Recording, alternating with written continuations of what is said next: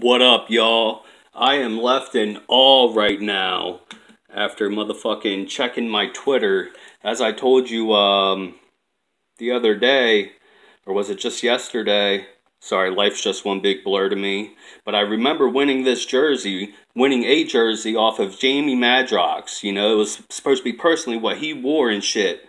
And then anyways, Twisted Shop just hit me back. And finally, after 10 years... I'm getting a jersey from Jamie's personal collection. They said, a nice rare jersey never available for sale to the public. I'm getting a motherfucking nice rare jersey never available for sale in the public.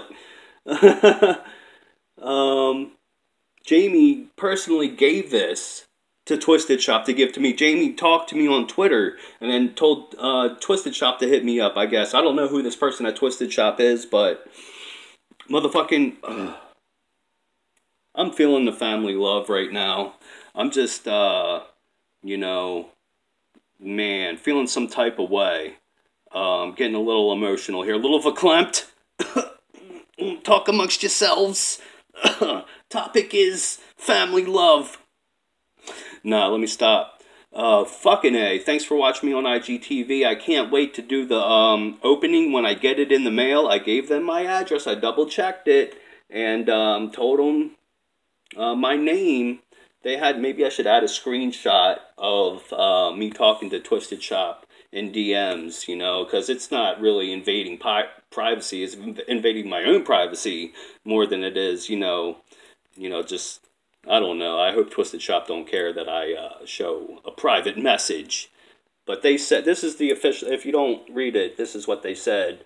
The jersey being shipped out today. Let's consider this matter closed. We are glad Jamie got you something from his personal collection. A nice rare jersey never available for sale to the public. Tracking should be emailed to you. So, shit. I guess I'm going to start tracking that shit. I never really ever do that, track my packages.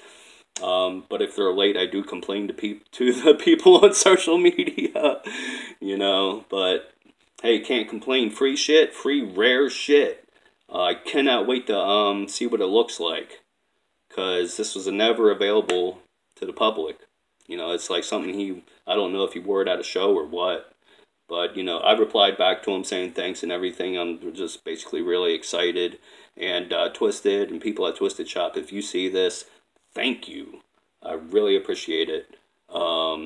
This just goes to show you that, I don't know, it's just weird. I couldn't get it after multiple times being on W Fuck Off Radio, calling up and saying I never got the jersey. You know, I know they talk to a lot of people, but hopefully they remember the boy Blue from Delaware.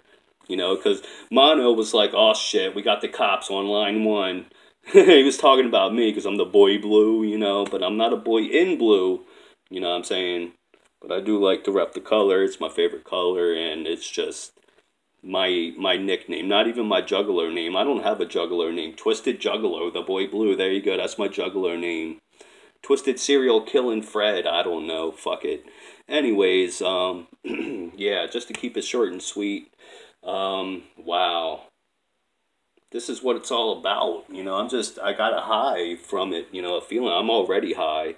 But still, this just, like, made me really excited. And, shit. It's just, it's cool. It goes to show you how good of people Twisted actually are, you know, making this right after all these years.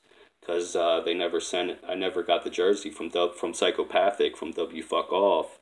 But Jamie, you know, finally came through with it.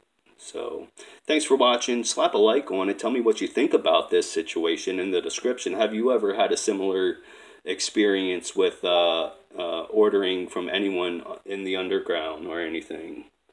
I got people hitting me up on Facebook, so I got to go. Much clown love, much Twisted family love. Woo woo. Oh, I didn't want to hit that.